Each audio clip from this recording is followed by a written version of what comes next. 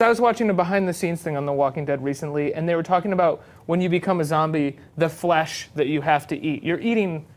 So when you became a zombie, you're kneeling down and you're eating flesh. But it's what is that flesh that you're eating? It's real flesh. But flesh of what? None of your business. I love my flesh, dude. No, it was sausages and prime rib and things like that. And cooked? It was all cooked. Tasty? It was all cooked and tasty and made to look like it was raw. And Right. By the way, I found out that if you're vegan or you're vegetarian, they will make human flesh that looks like it's human. They will make food that looks like it's human flesh, but it's really vegan and vegetarian. And or kosher. Yeah, whatever. Oh wow. You like.